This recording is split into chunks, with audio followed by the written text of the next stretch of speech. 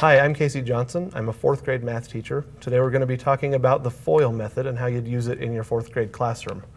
Now, FOIL is an acronym that stands for first, outside, inside, last. Let me show you how you'd use that. It's a method of multiplying numbers.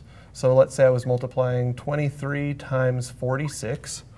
The first thing I'm going to do is break these up into their expanded notation. So 20 plus 3 times 40 plus 6. And then I'm going to multiply the first numbers. 20 times 40 is 800. The outside numbers, that means these two out here, 20 times 6, which is 120. The inside numbers, which is 3 and 40, hey, that's also 120. And then the last is 3 times 6, which is 18. Add these up, and I'm going to get, now you'll notice what I'm doing here is I added these three in my head. 1,058. Now, let me show you where this comes from, and this might help your students understand this method as well, and give them another way of multiplying their numbers. So we had 23 times 46. If you represent this as a rectangular array, that's 23 by 46.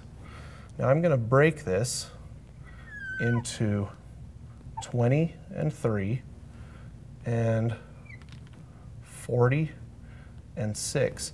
Now I just need to find the area of each section and add them up.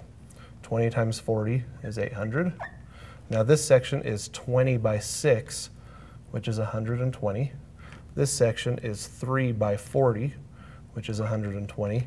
And this section is 3 by 6, which is 18. You can see those are the same four numbers. If you add them up, you'll get the same answer. And then I'll even have students that will take this even further and just draw their box like this and go 46 and 23 and multiply it the exact same way. So this way they don't have to draw it to scale. So whether your students use the traditional FOIL way that I showed earlier, this way or this way, they'll get the same answer. They'll have the same numbers in each one. And it's a good visual way if you use one of these two to help them understand multiplying two-digit numbers together.